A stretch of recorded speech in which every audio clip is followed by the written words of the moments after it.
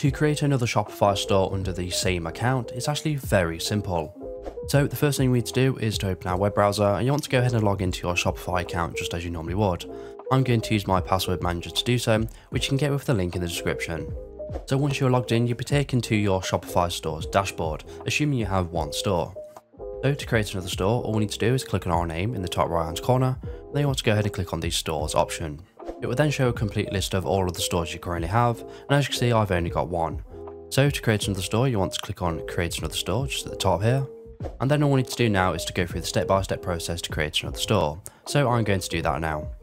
However, you can skip this by clicking on the skip all button, and it will take you to your new store's dashboard. So when you land on the dashboard of your new Shopify store, you notice that a new trial has started.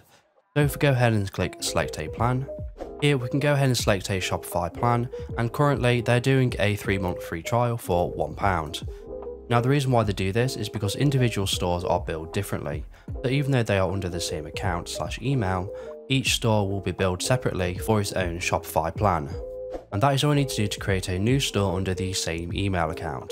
So if this video is helpful, please leave a like and pass on to someone who may find it helpful as well. If you have any questions or comments, you can leave them below, and I'll reply to you as soon as I can.